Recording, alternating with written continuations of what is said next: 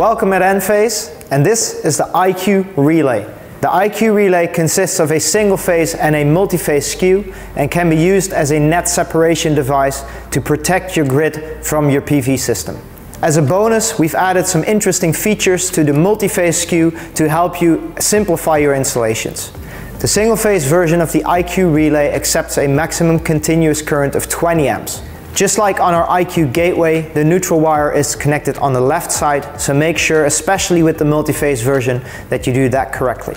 The multi-phase version of the IQ Relay can be used for a single, 2 or 3-phase configuration.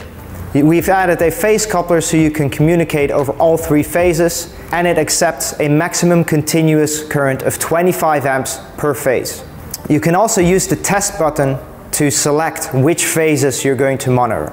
Because even if you set it to only phase 1, it will still keep phase 2 and 3 active because the relays inside are all connected. On the single phase version, the PV is connected on the bottom, whereas on the multi-phase version, the PV is connected on the top. Make sure that you keep an eye on this, because if you connect them the other way around, it will not work.